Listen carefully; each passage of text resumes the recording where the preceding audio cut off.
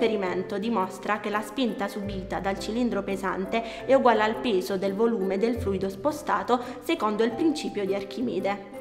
Archimede fu un matematico ed un fisico siracusano. Egli si occupò di geometria, di idrostatica, di ottica e di meccanica.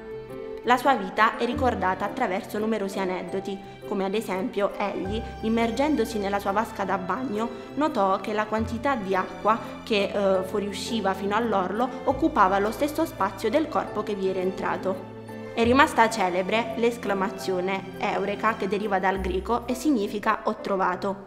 Infatti la leggenda narra che abbia pronunciato questa esclamazione a seguito di un suo esperimento, in particolare in occasione della scoperta del principio che regola la spinta idrostatica di un corpo in galleggiamento. La bilancia idrostatica è un tipo di bilancia che serve per misurare la densità di un corpo utilizzando la spinta dell'acqua secondo il principio di Archimede, il quale afferma che ogni corpo immerso parzialmente o completamente in un fluido riceve una spinta verticale dal basso verso l'alto, uguale per intensità al peso del volume del liquido spostato. La bilancia idrostatica è realizzata in metallo ed in legno e differisce da una comune bilancia.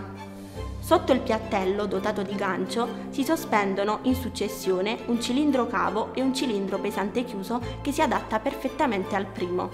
Stabilito l'equilibrio, si versa dell'acqua in un vaso di vetro, in cui il secondo cilindro è completamente immerso.